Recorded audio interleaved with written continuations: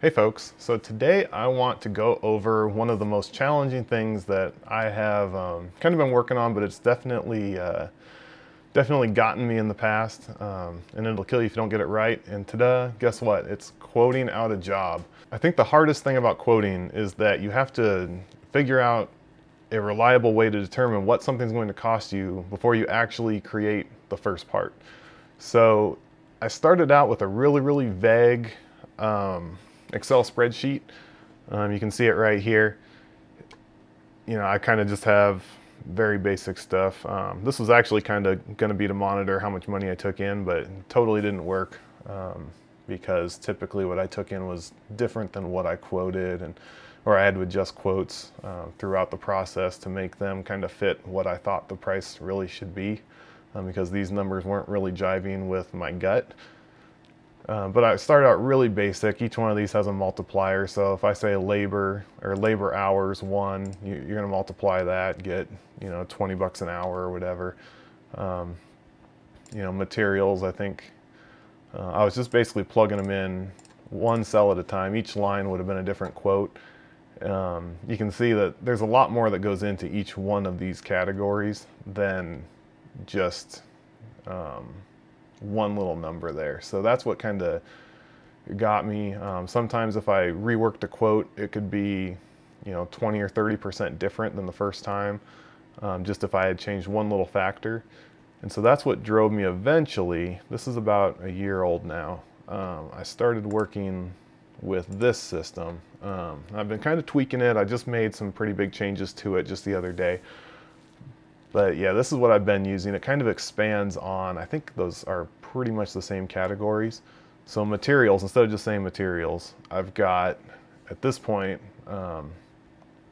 money for gas to go pick up the stuff, labor for my time to go drive to go pick it up. If I order it online, I've got a shipping price built in. The actual material, now I didn't just say materials anymore, even when I'm talking about the actual materials. I went ahead and I broke it down, materials for the part, materials for, if I've got to put some type of spoil board or something else under the part so I don't cut into my table. So material for under the part, material for a fixture plate, if I need to make like some type of fixture. Miscellaneous hardware, that one's gotten me before where, you quote this thing out and then, it's not a big deal, but it all adds up. You got to go buy a bag of screws for your fixtures and that's 10 bucks for a bag of screws. Well, now I've got miscellaneous hardware in there. Monster Jaws, that's the brand name. I believe, yeah, this number here, 155.36 divided by 10, that's exactly the price that I paid when I ordered 10 Monster Jaws. So divide that by 10, I just passed that cost directly to the person. If I have to use a set of Monster Jaws, guess what? It's going to be $16.31. That way it's exact. Material for soft jaws, I think the unit price there, that's going to adjust with the cost of aluminum, but that's just for 1x2 extruded aluminum by the foot, I think at the time is what that's in there. If I were to quote that out, I would just look up 1x2 aluminum and charge them for that much material. Cut fees, you can't forget about cut fees. That'll get you, especially if you've got 8 pieces of aluminum to be cut. Depending on the place you're getting your metal from, some of them charge per cut. My local place is pretty good where if it's extruded tubing or extruded bar, they'll charge you like $5 for the first cut and then $1 after that. So instead of a $35 cut bill for 7 cuts, it's like 12 bucks. So they're really good about that. So that's kind of what I have right now encompassing my material costs. So then I sum all those up at the bottom and then I add a 5% cushion. The cushion, it's kind of a toss-up. It's, sometimes the price list that you're looking at, especially the local supplier, it might be a little bit out of date, and right now the metals market has been pretty volatile. So it's kind of to cushion the volatility of the market, as well as if I screwed up something in this quote, 5%, you're talking from 67 to 70 bucks. So it's really not a big difference, but it can help you out a little bit. So that's materials. Setup, right now I just got CAD and CAM, 25 bucks an hour for that work. And one thing to note here is I know that I'm not the most proficient with CAD and CAM right now. So a lot of times I will bid these out. My standard, if it's a fairly simple part, and they're sending me the CAD, so I really just need to import it into Fusion, develop a toolpath is typically an hour. If it's more than that, or if they're asking me to modify a design or do anything like that, then that's where you start charging CAD work by the hour. And I try to bid these a lot lower. Honestly, I probably bid these about 50% of the time it actually takes me, except for the cam. Typically, if it's a simple part, I can knock out a toolpath using Fusion's templates. CAD works a little bit different. I still, take a little while. It's so iterative to me, where I'll make a change and then I won't like that change, or I'll adjust it and keep going back and forth until it's perfect. So CAD can take a lot longer. I think I quote that out about 50% of what time it actually takes me. So once we get everything ready to go on the machine, we kind of go into this tab, or this box here, I guess. Right now, like, I've got it broken out. You got to cut your material to size, so that's the bandsaw. Or if you're just drilling holes, if it's you got to drill the rough material before it goes onto the mill. Things like that, drill press labor. These are hourly, so $10 an hour. You don't have to put a whole number in here. Put 0.2 if it's going to be 15 minutes, or 0.25 if it's going to be 15 minutes. Whatever's fair. Tormach use and labor is broken out. So if I put something on my Tormach, the labor part right here, I'm going to charge them for probably about half an hour to an hour for setup. And that kind of depends on how much setup it really is. If it's putting a square piece in a vise, then yeah, less than half an hour probably. I might have to sweep the vise or put the vise on the table. But if it's something where I've got to mount several different things, say I need to make a fixture plate, that's going to be mostly labor, and it's going to be typically a couple different operations. So that's going to go up hour, hour and a half, somewhere around there, just to get the setup done. And I should mention, I'm actually thinking next time I'm going to break like labor out into setup, tool changes, that sort of thing, or part changes. Because right now I don't have a tool changer, so I go out there every time it's done and change tools and let it run again. But yeah, this labor is strictly when I'm out there with the mill. Tormach mill use, now there's a lot of runs that I've been able to do where I can put 28 parts on the table and hit go, and that thing will run for 2 hours unattended. And small cutters and everything else, and it's a reliable setup that I've run before, so I feel comfortable walking away from the machine. I'm going to bill them for 2 hours of that, and I'm not going to bill them for labor there, So I'll get them for the setup and the tool changes and all that, and kind of come up with a number for labor. But then when the machine, if it's going to run for 30 hours, just the time that it's actually running and I'm not standing there watching it, well, they're going to get billed. And right now I'm charging $20 an hour to run my machine, for it to run by itself, lights out. So another thing is tapping. If I'm tapping holes, guess what? I hate tapping holes, so I'm charging full price labor on that one. I do recognize at some point that I could probably get some type of a nice like tapping arm, or get the Tormach to tap holes. So there is some wiggle room there if I'm looking at a quote that I'm making and it's super high, and that's one of the main driving things. Like, well, I might ease up on it. And at that point, it's how bad do you want the job? I'm one-man shop, and this isn't my full-time job. I have a full-time job that supports my family and me. So if I don't want to tap a bunch of holes, then I'll leave it there. And if they're willing to pay me what I want to do it, then I'll take it. If they're not, then they can find someone else that wants to do it, or that has the better equipment that can knock them out a lot cheaper and easier. Finishing the work right now. I'm contemplating what I need to do here because, for example, I just finished an order yesterday and I thought I was good to go. All of them came off the mill, and I actually used the same strategy from the last video that I did, where I left 7 thou on the bottom of the part. Instead of doing little tabs here and there, I just left a solid 7 thou around the entire bottom of the part that I didn't cut. And I was able to break the pieces out, just like normal. And then it just left that little tiny ridge, and just even using like a deburring tool, it would clean it up after. It would take me like a minute or two per part.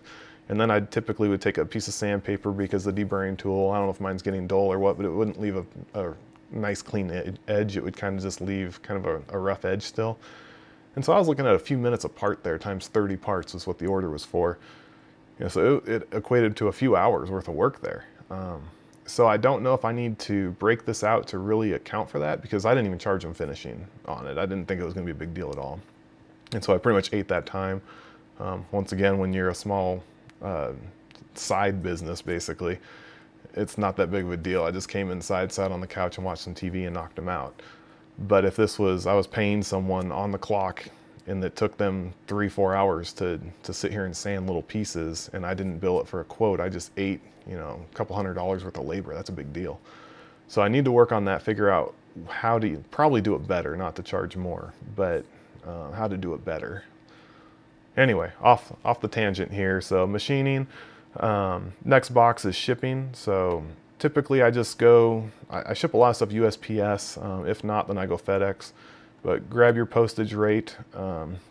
Don't forget insurance. If you've got I just shipped a box for $1,800. Guess what? Insurance was $30-some on a flat rate box to ship it. So the total came out to like $43 just in postage. And I have been burned with that in the past, where on that old spreadsheet where I've just got, shipping, actually, yeah, there it is, shipping. I'd throw, the flat rate, large flat rate box, 18 bucks. Click, throw it in there. I'm good, I'm covered, right? Well, then I'd get to the post office and it would be 30 or 40. Well, guess what? I didn't account for that, and that just ate into my profits. So now I've kind of the whole theme here, I've broken that out. I've got insurance now. Next thing that got me was I went to Office Depot and spent like $30 on packing supplies. So now I need to go back to my Office Depot receipt and figure out how much I spent on boxes there. Right now I just bought one size, a fairly small box that fits pretty much everything I make. So I'll plug that in there, but if I start having 4 or 5 different sizes of boxes, I'll probably break this out by size. And then, if I'm going to ship it one box, I can do quantities, I can do prices. Same thing with, like I bought packing paper. You can break that down by the foot and go, it don't have to be perfect, but oh yeah, I think I'm going to probably use 3 feet of that when I pack this thing up. Plug a 3 in right here, Same with tape, same exact thing by the foot if you're taping up boxes. The latest thing I bought was packing slip envelopes, because one of my customers is particular and wants a packing slip on the outside of the box. So, a box of 100 of them was $11.79. Divide that by 100, that means you're spending almost 12 cents a piece for them. So when I work that into the quote, they get charged an extra 12 cents. I'm not making any money off of it, but at least it's incorporated in there. It's a pass-through expense. I've just added like travel. That's probably going to be some type of a little bit of a labor and gas that needs to be calculated, because right now, this year I've been bad about tracking expenses when it comes to travel. I've been good about all my purchases. I have every receipt. I've got everything in a spreadsheet. But as far as travel, I mean, you've got, for tax purposes, you can claim a decent deduction there, and I haven't tracked anything. I've got like 5 vehicles, so it's such a pain in the butt. It seems like I'm always driving something different. So for 2019, that is one of my big pushes, is I'm going to track my travel, and I guess I'm going off on a tangent again, but mainly work that into my quotes and everything a little bit better. Poly bags, I've started really focusing on individually wrapping parts, and so poly bags are good for that. For different sizes, I'm planning on just having a few here, and then however many parts need to be in a bag, charging for that accordingly. Over here I had tooling, but everything was always a guess. I've only been solidly in business for 2018, a little bit in 2017, but I haven't had enough tool wear or a good enough way to track it, a good enough volume of parts being made or anything to really know if it's my machining, like if I'm working tools too hard, or if a lot of tools that I was just breaking because I'm new, pushing them too hard or messing up on the cam software and that sort of thing. So then that kind of negates any type of tracking that you're doing. So I decided, instead of trying to guess on every order, which typically it was pretty much 20 bucks I'd throw on there on a decent sized order, I decided just to roll that into my overhead fee. So that kind of brings us to the summary here, but before I get there, I'll just kind of sum up here. So I've got all these now 4 categories. I used to have tooling up there. But these 4 categories here, I consider my direct costs. These are costs that are going to be directly charged to the customer on the quote. So from there, I sum all those up. Those are my direct costs right there. Guess what? Free quotes aren't free, folks. I throw a labor charge for an hour to make a quote, I think is more than fair. And guess what? Typically I make 2 or 3 quotes before I get a job. So really I'm eating 3 hours of work. So I'm going to charge it, you know, a 1 right there. Boom. $25 is going to get rolled into overhead. The customer's not going to see quote charge on their quote because they'd go, what the heck? But yeah, that's definitely an overhead charge. So yeah, direct costs, make the quote, cost money. Overhead charge, so this is everything that I don't directly, or that doesn't fit into these direct costs, I'll say that. So tooling is a big one now. Everything from business license fees, you know, I got to renew my business license every year. Let's see what else. There's county taxes that aren't directly billed to the customer or accounted for in the self-employment or income tax down below. There's gas to go pick things up. There's, you know, the list goes on. I've actually, it might be easier just to go to this spreadsheet here.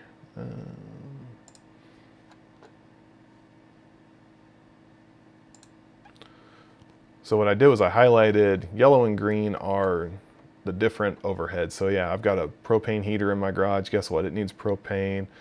My websites, URLs that cost 12 bucks a year. Sandpaper, end mills, drill bits, Mighty Bite clamps. You know, I needed 28 of them at once, so they went 60 bucks, but guess what? They're reusable. It's not really fair to charge a customer $60 in clamps. Same thing, think about a $600 vise. If I needed a vise, I'm not going to put that on a quote for one customer to pay. I'm going to use that for the next decade. So end mills, WD-40, all your consumables, advertising, business cards, more propane. All this stuff is what my overhead was for last year.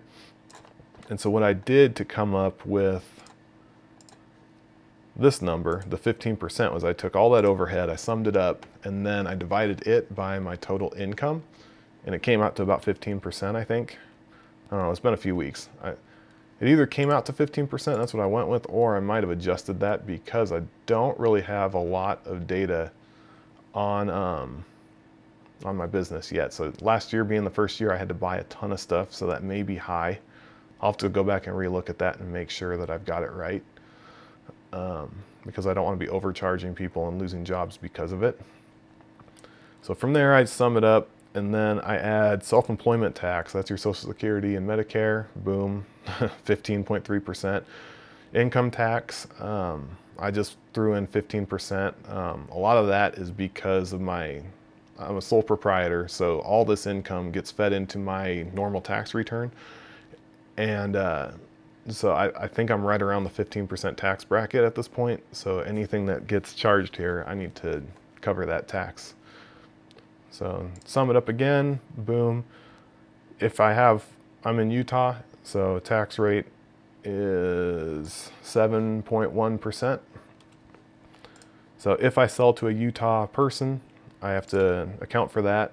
So otherwise, I just zero that out. PayPal, if they're paying online, typically it's one or the other. I'm either dealing with someone local, which has only happened once, but then I have to charge sales tax. If not, they're online and I'm charging through PayPal. You got to add that PayPal fee in. PayPal's 2.9% plus 30 cents per transaction. So that's kind of how I come up with my total cost. Boom, right there. So this imaginary job here would be, you know, $468. I've kind of started experimenting. I don't right now pay for power. It just is the household utilities. So I've kind of started brainstorming over here, you know, okay, these are the things that are taking power. Lights or LEDs, they're almost nothing. The air compressor and the mill are the two that I'm kind of trying to brainstorm and figure out what the best way is to charge for that or account for that. All this other stuff, I've been looking more in the frame of taxes, and these are possible tax write-offs if I can figure out how to legally do that. I know there's home business exemptions and there's stipulations about having to have places of your house that are solely for work purposes and that sort of thing. So I got to read up on that and make sure that I meet all of the stipulations and I'm doing it legitimately. So that is kind of how I quote things out. Some of the gotchas, I kind of alluded to it, but the biggest gotchas, the things that I paid money for and I was like, man, I need to fix that on the quote, would definitely be pickup fee for gas and labor on materials. The best place to get materials is an hour drive each way from where I'm at. So that really comes up to about, you know, for labor, about 50 bucks, 2 hours to go up there and back. And then gas, about 20 bucks. So it sounds crazy, but they are more affordable than anywhere online. So typically this amount of money, typically the overall price comes in cheaper if I go and pick it up from them than if I order it online. So it's still fair, and really, I mean, I like driving, so taking 2 hours to go drive and making $25 an hour to do it isn't bad. Let's see, what other gotchas do we have? Kind of alluded to it before. If you just say materials and you're just thinking about the part, that'll kill you because you've got all sorts of other materials that typically get used.